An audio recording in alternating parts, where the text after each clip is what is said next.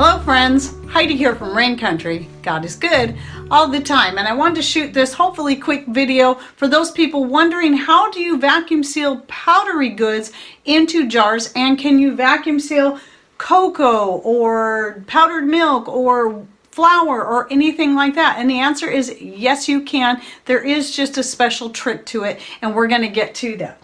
So what I have here, I just shot a video on some of my new food storage products that I'm stocking up on, and these are all actually dairy forms.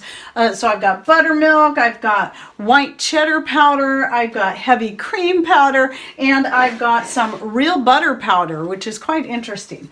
So once you open your packages like this, or if you're just simply wanting to get it out of a plastic container like this and get it into a jar because it's just a little healthier, then and then once you open it, I just think for it to keep their freshness, it's better to go ahead and seal it into a jar instead. And so what you got to do is make sure that whatever jar, whether you can use a regular mouth or wide mouth, whichever one you prefer, make sure you got a good canning funnel to put on top of there so that you make less of a mess. But if you're me, you'll probably still make a mess anyway. You just simply carefully dump your powder into your jar like I'm doing here.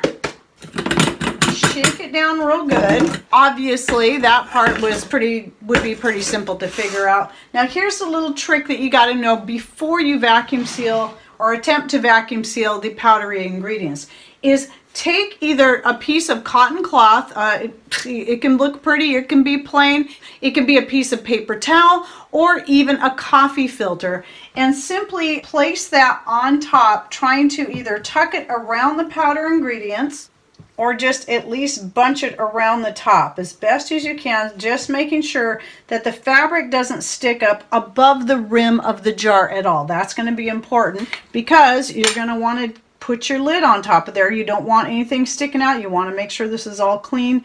And though I have a new lid here, typically I only use recycled lids, ones that I've already canned with. This one was just handy and I wanted to get this video done. So actually lids that have already been used for pressure canning or water bath canning tend to work better oftentimes than the brand new lids when it comes to vacuum sealing. So anyway, putting some kind of barrier between your powdery ingredients and the lid itself, what that's going to do is while it's vacuum sealing, that powder can get pulled up and come up between the top of the jar and the lid itself, and that's going to prevent it from getting a good seal. So having some kind of barrier there keeps that from happening so that you can be more guaranteed to get a good seal. So in this case, I'm using the Food Saver top. You can use your Food Saver machine, or you can use your brake bleeder pump like I'm going to do here. I insert the tip in there for if you're using the pump and not the Food Saver hose that has its special fitting. You want to press and hold it in place where the Food Saver one just snaps in there. Some people actually take the two hoses, like the hose from the Food Saver attachment and then their brake bleeder hose, and just kind of jam them together so that they don't have to hold this in place. That's one way you can do it. But if you're not going to go that route, just press it in firmly. It doesn't have to be really hard, but firmly hold in place, and then just pump your brake bleeder up until the needle stops moving. I used to give numbers, but it may differ for each brake bleeder pump or for what you're sealing, and I find that as long as I pump it until the needle stops moving, I can get a really good seal, and I'm more guaranteed to get a good seal. And especially if your brake bleeder is old, your pump is old like mine is, and the calibration is off,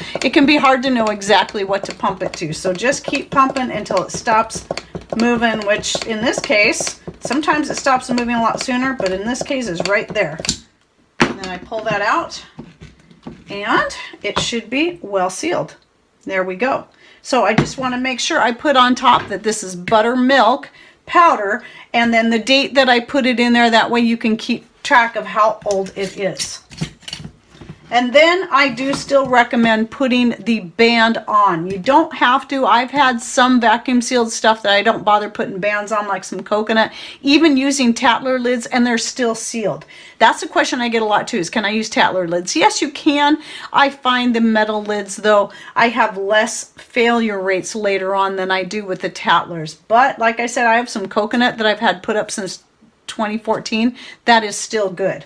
Now, speaking of 2014, the other day we had a family get together out at the property, a rain country retreat, and if you're curious, I'll go ahead and link to a video that I more recently shot on our little piece of property that we bought over a year ago.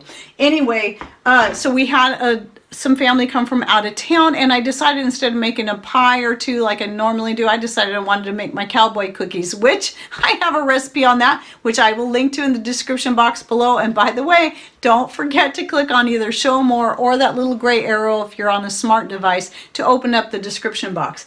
Anyway, so I have had these chocolate chips since 2014. So I stocked up on these. These are organic, soy-free, non-GMO chocolate chips. They're called Equal Exchange, so they're a fair trade product.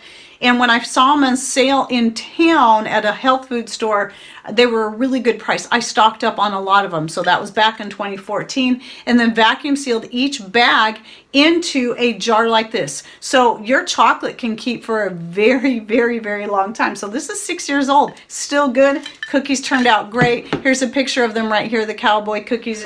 And again, don't forget, you can check out my recipe to those in the description box down below. Okay, so yeah, so just know that besides powder ingredients, there's many things you can vacuum seal that will last for many years. Certain nuts will also vacuum seal nicely into jars put on a shelf without the need to freeze. Some you need to freeze, like Brazil nuts and macadamia nuts. I recommend freezing those. But sliced almonds, whole almonds, never had any issues with those vacuum sealing them into jars and putting them up for years to come. So there you go. That's how you do the powders. And if you're interested in my video about these, I'll go ahead and link to that down below. I'll have several more videos that would apply more directly to this and related to food storage, such as vacuum sealing into jars, some items to think of, and just the food storage beyond rice and beans is one that I cover quite a few different things. So I'm going to link to quite a few videos for those who are getting new into food storage and want some more ideas on what to put up and how. Okay, well, I hope this helped to answer some questions I get quite frequently about vacuum sealing or storing powders into jars and how you do it. All right, well, thanks for watching. Take care and God bless.